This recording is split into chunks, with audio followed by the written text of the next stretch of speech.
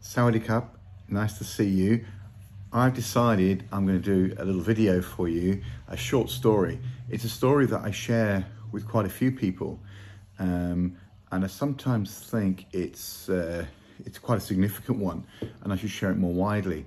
But I don't always get the chance to meet as many people as I'd like to in the workplace, and so I thought I'd share this little story as a video instead.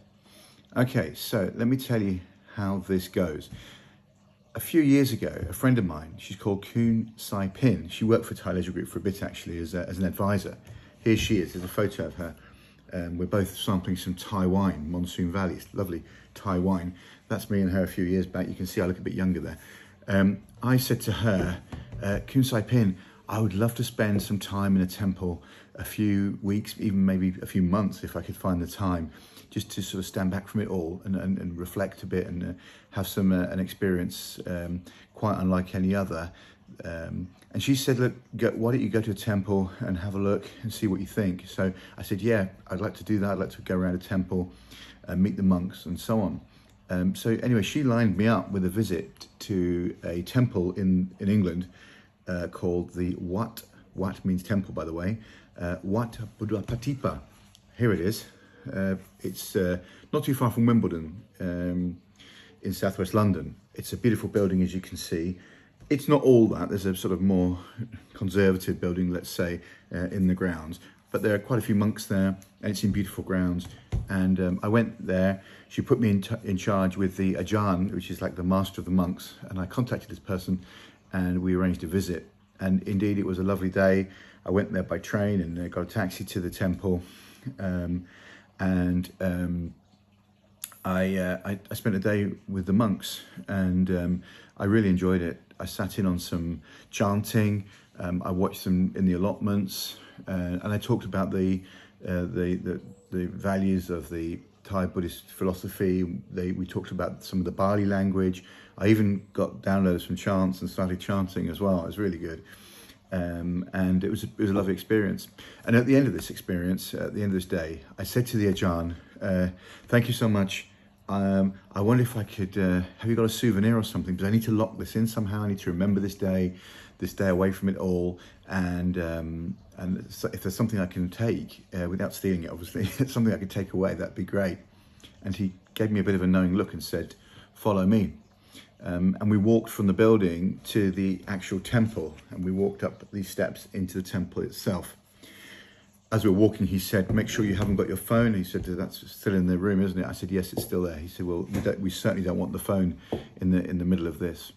And he was wearing his orange saffron cloak, you know, the one-piece cloth, basically, that they wear. And I walked with him into the temple. And in the middle of the temple, we sat down opposite each other on an open carpet, and he said, I want you to do an exercise for me. And he produced a little, what looks like a sort of bell, not exactly a bell shape, but a little sort of dome and a little clanger. I don't know if I've got the right words for these. And he said, very simple, I'm going to clang this bowl, let's say, and when you can't hear the noise of it anymore, I want you to put your hand up. I said, okay, fair enough, let's do it. So, ding, I was listening.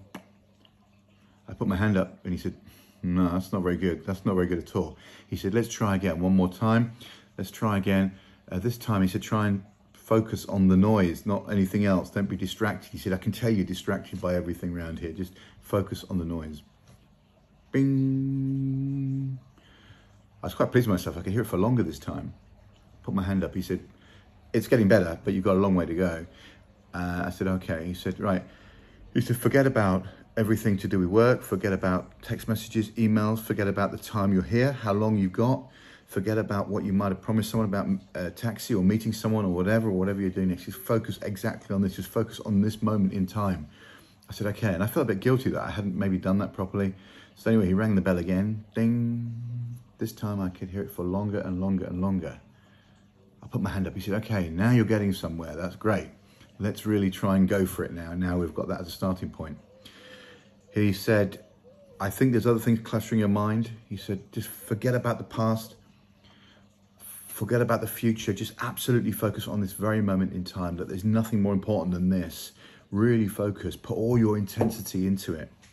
And bing, he went again. And this time I could hear it for a lot longer. Finally, I could not hear it anymore. I put my hand up. He said, good, okay, great. One more time. He said, let's do it one more time. And then he said, then I think we've got it. Then I think I can leave you with something that you'll remember. And he rang it again, bing. And he said, stop. Before that, he said, I want you to completely forget where you are, take away all inhibitions, and just relax into it and just absolutely focus on this thing and nothing else. And I thought, actually, I'm probably a bit guilty of being a bit self-conscious and wondering about myself. And I thought, I won't give a shit about that. Just relax into it. And I kind of laid back and relaxed. My eyes were closed throughout the other exercises as well, but I really closed my eyes this time. And I thought, I don't care what he even thinks to me or anything. And I focused on it. I listened intensely. And then he went for it. Bing. And you know what? This noise went on and on and on. I could still hear it. And I thought, wow, this is beautiful. It sounded really nice as well. And after a while, I don't know, it must have been 40 seconds or something, I put my hand up. And he said, good, I think we're done. And I thought, wow, that was quite interesting. But I wasn't to realize what actually had happened until I left the temple. When we walked out of the temple, it's very quiet in there. And the bell really is on its own. But when I came out, I didn't realize how much noise there is around. And oh my God, it was like someone had turned the volume up of life about 50-fold. Honestly, the birds were singing like it was a brand new dawn. I could hear cars on a road driving nearby. And I thought, I didn't even realize there was a road near this place. I could hear aircraft in the sky, and didn't seem to be aircraft right above us. I could hear people clattering. There were some monks working in the garden there, and I could hear them chattering to each other. And it was almost deafening. But what surprised me also, it wasn't just my hearing that had been cranked up. It was also my visual sort of recognition. Everything was just heightened awareness and alertness. And anyway, I went to the office, I collected my phone, and I thought, I'm scared of my phone, I don't want to put it on. I'll keep it off for a bit because I want to keep this and maintain it. And I did, I kept it for a bit. I walked back, I didn't leave, I was going to get a taxi, but I said no to taxi. And I walked back towards town. And I really enjoyed the experience of hearing things I hadn't heard before or heard for ages. I could hear nature, I spotted little things. And, you know, it was absolutely genuine. I had just had this moment of realization that my head was full of so much. And also I realized that I'd done so many things sort of half-baked, listened to conversations while I was actually thinking about something else, or looking at something while I was also looking at something else. And my head was like a spaghetti with all these things. And that ability to focus on one thing really intensely was actually really enjoyable. And I realized that's how the monks spend their lives, because they remove all the distractions, all the temptations, and just focus on the here and now. They savor every piece of their food by eating one fork at a time, chewing it one by one. They look at things and digest it and savor it and live in the moment. And it has dwindled away, I've got to be honest with you. But every time I think about the temple, or I see a monk, or when I see or reflect on our values, which is a lot, it brings me back to that moment. And sometimes when I'm having a conversation with someone and I might be urged to veer off a little bit, I think about that. I think I owe that person and this conversation the intensity of my focus and the moment. And a lot of you will know that I say this, and I've done a few quizzes with you, jokingly. I say, what is the most important place in the world? And some people are stretching their minds and thinking, is it Mount Everest, or is it the Seychelles or something? No, the answer is always the same. It's where you are, because the most important place is here, because we're engaged in this, and this is the intensity of the conversation. This is the moment. This is where it's happening.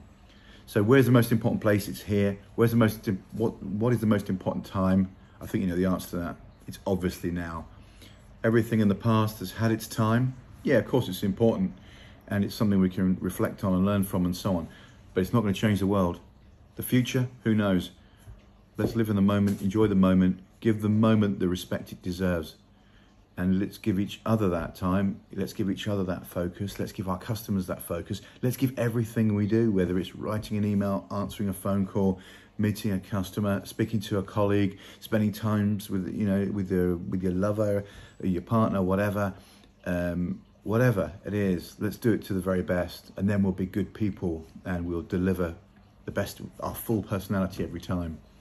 And this is the fourth of our values as well. We've got Jai Sai, which is caring from the heart. We've got Hardao, which is our high standards, our 5-star. We've got our Samakee, which is working together. And then we've got Sanook.